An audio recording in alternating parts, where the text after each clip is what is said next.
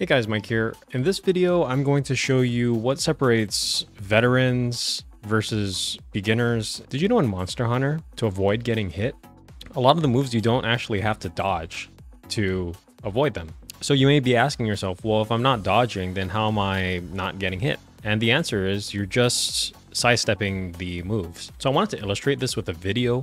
And in this video, I got Nargacuga here. And Nargacuga is a very fast monster, as everyone knows. And I'm just going to show you how a lot of the veteran hunters evade attacks. So let's get right into it.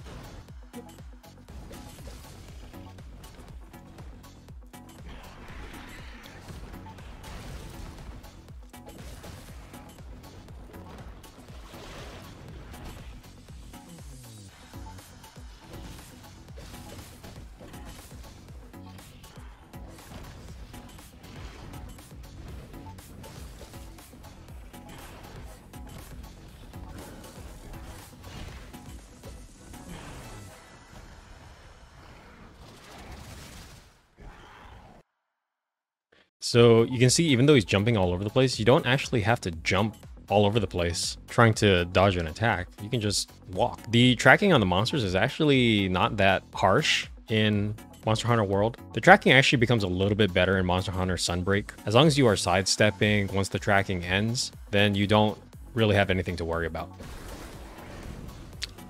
So you can see there, I actually greeted extra hit. I was being a little bit aggressive here, and that forced me that time to actually dodge to the right. So the point is, veterans use dodging as a last resort. And the reason you don't want to be trigger happy with the dodging is because you're actually putting yourself out of position a lot of the time, because there's an associated fixed distance with dodging, as well as a fixed recovery time associated with dodging.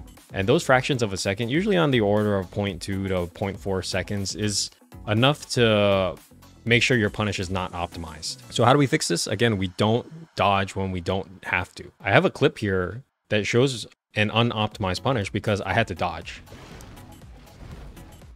So you see here, I dodged here, and because I'm in recovery,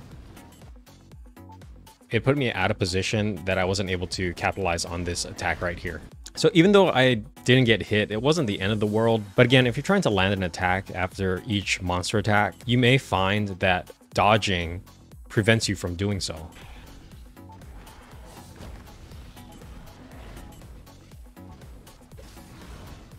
So that was another good example where I dodged to the left because I had to double back and run back to his arm. I was only able to get one attack in instead of the usual 1-2. So if you're trying to get better at Monster Hunter, just try to dodge less.